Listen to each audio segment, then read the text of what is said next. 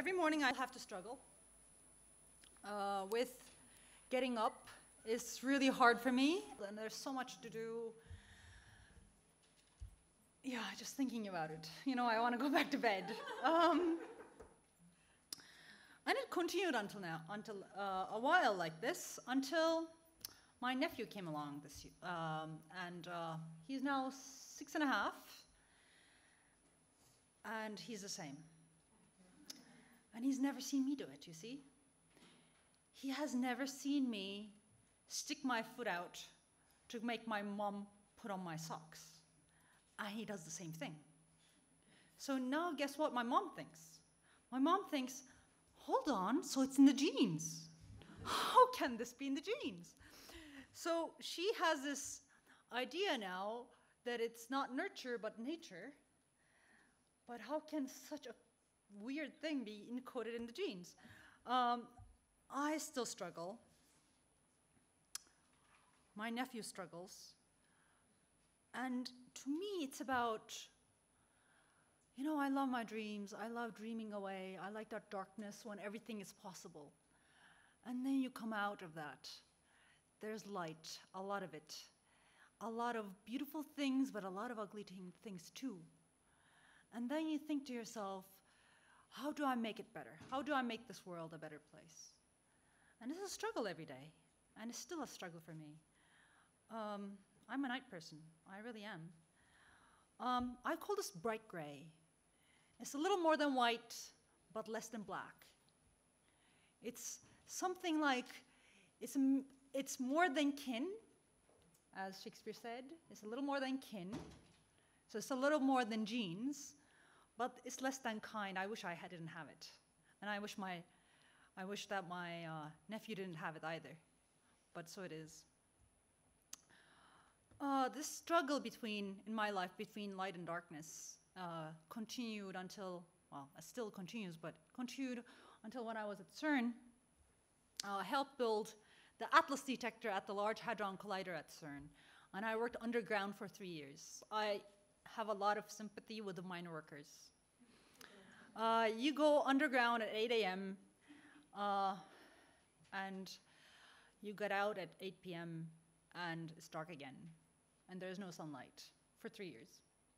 And that's something what all of CERN had to do, because all the big detectors are underground, and you have to build them underground, you have to cable it, you have to calibrate it, you have to do all that stuff all underground.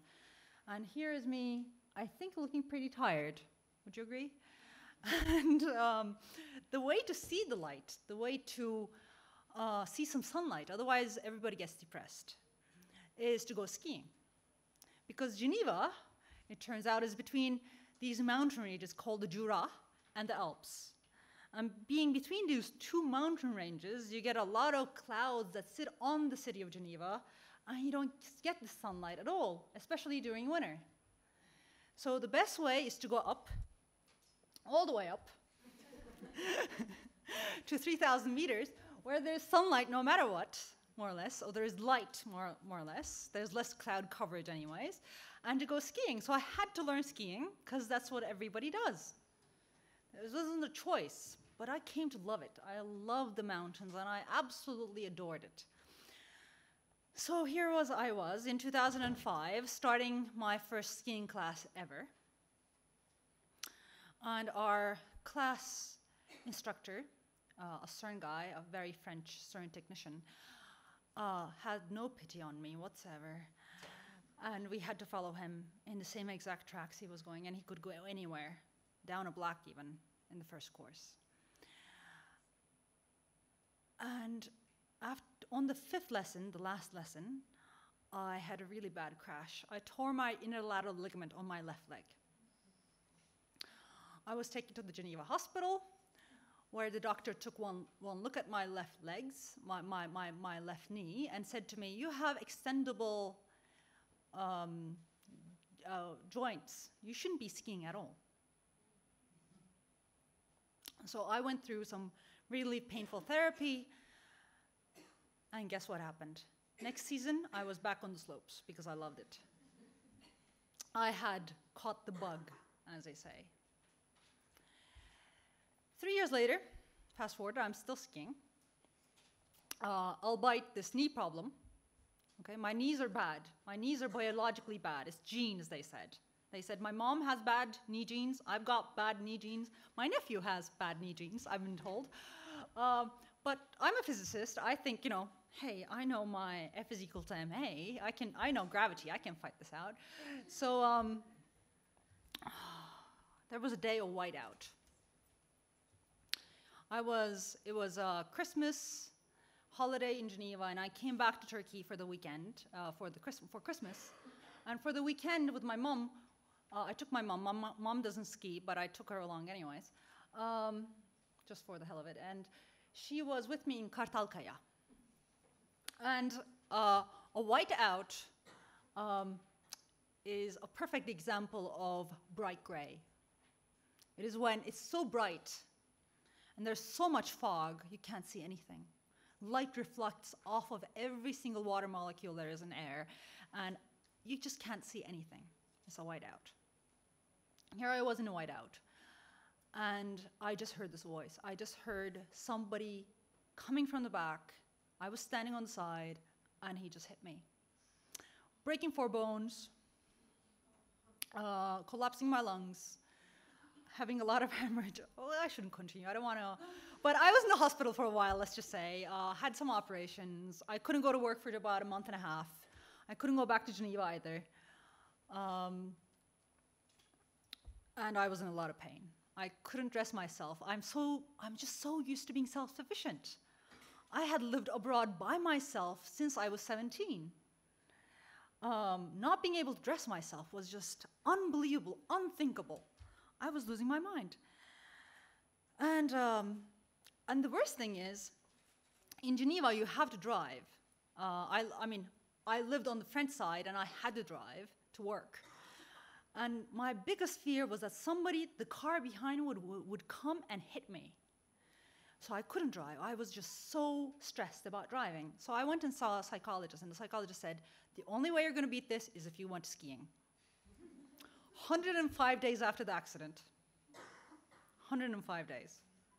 All right, imagine 4 broken bones, huh? I was in a lot of pain, but I went skiing. On the last day that the slopes closed, 13th of April, 2008, here I am on a glacier, for God's sakes, all right, off-piste, where there's nobody else. I took my best friend with me. There's nobody else on the slopes. It's a Monday. We took the day off so that there would be nobody, because I'm so scared of somebody hitting me. I asked him to ski in front of me, and I'm just following him. And we went down to this beautiful glacier. It's called the Argentier Glacier. And I continued skiing. I've been continuing since. I've been skiing since. I just go off-piste. I just don't go on-piste where somebody can hit me. You go around the rules a bit. You know, you find your own way.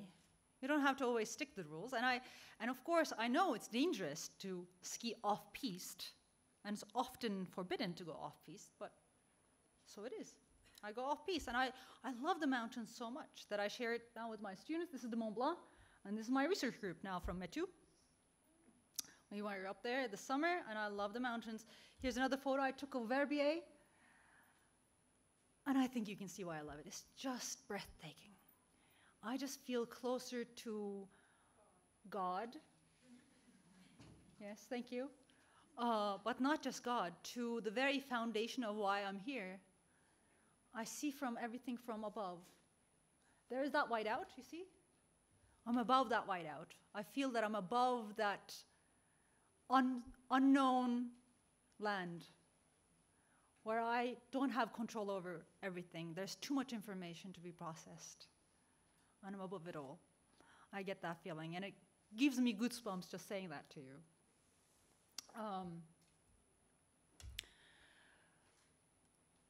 And this all ties in really with my work in a very strange way. Let's see if I can make that connection for you. So I've spent many years working at the Large Hadron Collider on an experiment called ATLAS. I think you've heard about it, about CERN. But for those of you who have never seen it before, here is a photo of the Large Hadron Collider. It's a 27-kilometer ring, 100 meters underground in Geneva. And that's like Geneva. That's the Jura Mountains. You can also see a bit of the airport there. I also have some extremely good news. Yesterday, the new Director General of CERN was elected, and it's going to be a female for the first time in CERN's history. It's Fabiola Gianotti. She's a wonderful person, and I hope we will host her in Turkey in the next few years. We hosted the last Director General, so we hope to get this one too. Well, we've gotten really famous now with the discovery of the Higgs particle. Here's Dr. Higgs with this famous equation that you may or may not be able to understand, and even those people who claim to understand it may not understand it completely. What does it look like? Here is a collision.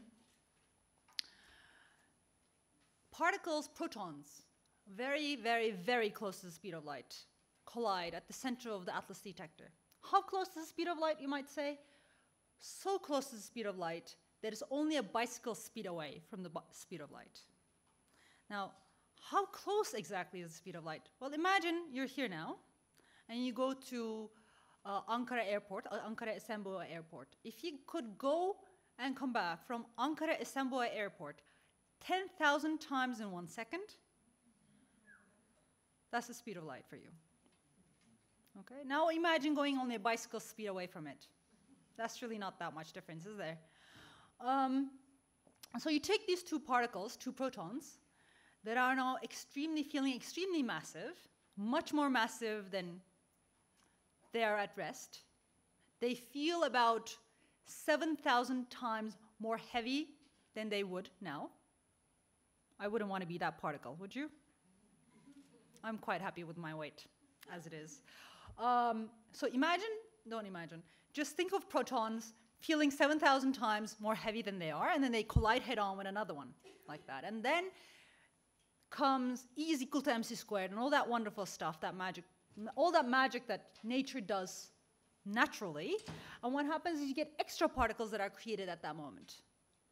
And these particles here, this collision, see what happens is two particles collide like this, and things come out perpendicular to it.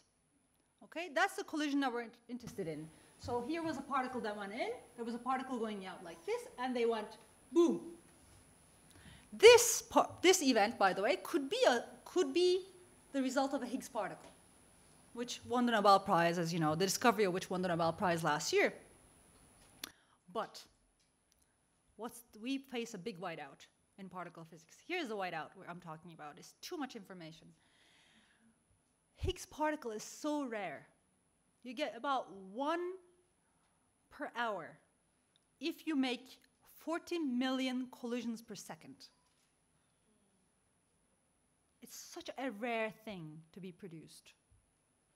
It's a rarity of nature. So imagine that. You have 40 million collisions per second, and you have, in each collision, the information that you read from the detector, okay? From the detector, you read some information. That's 150 million bits of information. If you multiply that, you get a petabyte per second. Now, you may not be very familiar with petabyte, but Google stores about 20 petabytes right now in total. All right, so you get Google worth in about 20 seconds. Not bad. Or it's 1,000,000 gigabytes per second. So in my mind, these things go hand in hand. In my mind, it's a complete whiteout of information. How do you pick the right collision? How do you find that 1 particle per hour that comes out of this huge mess? And what we design is something called a trigger system. We don't take every single collision there is. It's a bit like the soccer game when, you know, there are 10 videos pointing at the soccer field, and there is this one guy who actually picks which video gets streamed out. It's done all live. It's a bit like that. We do this live as well. We do have a trigger system which immediately decides if there's something interesting. What we do is very simple. We look whether something went boom at right angles to the collision. Okay? If a collision looks like this, it's not interesting for us. If it looks like boom, boof, it's interesting for us. All right? And now we only write about 2,000 events per second to disk. So imagine that reduction. That's the biggest reduction you can find in data, practically. And I was in charge of that system for about 4 years. So what have I been looking for? I've been looking for something called dark matter. So this is another example of collision. So what does dark matter look like? Dark matter is even worse than the Higgs particle. It's a particle that you cannot see. All right? The dark matter particle, there is about 10 to 200 going through this room, by the way, right now, at about 300 kilometers per second. We even know its speed. Okay? We know how much of the universe is dark matter. About 25% of the universe is dark matter. But we don't know its particle nature. And what would it look like in one of our collisions? It would look like a particle that wasn't there. So how do you see a particle that isn't there? Well, the wonderful thing is there's this thing called momentum conservation. If you scratch your head back to your high school books. No, never mind. Here's another example. If you think of a billiard table.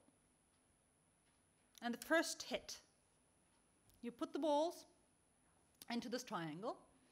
Imagine that one of those balls is unseen. Okay? I hit it, and they all go in different places. If I add up all of the balls and how they went, I can notice that something must have gone that way to set all the velocities additions correct. Okay? Imagine a piece that went missing. You will notice it from the movement of the other ones. So this is what it looks like. Generally in a collision, like this one, when you add it all up, well, for those of you who remember some of your high school stuff, when you add up all the vectors, they add to 0. For those of you who don't, when you look at this, if I take this blue thing out, it looks like something must have gone that way, but you don't see it. So this is what dark matter would have looked like in our detector. So we actually design triggers to look for certain signatures. Because there are 40 million collisions per second. How do you look for something if you don't know what it will look like? It's very hard. So what we have been doing for the last 4 years at the Large Hadron Collider is we've been killing theories. Often, what we have to do, much like in our personal life, is we have to say, no, that won't do, that won't do, that won't do, that won't do, that won't do. You kill theories, much like you kill perspective futures. And then you look at what you've got left, and maybe you'll never get there. Maybe you will. And if you try to, but it's still better than the whiteout. At least you're looking for something. Thank you very much.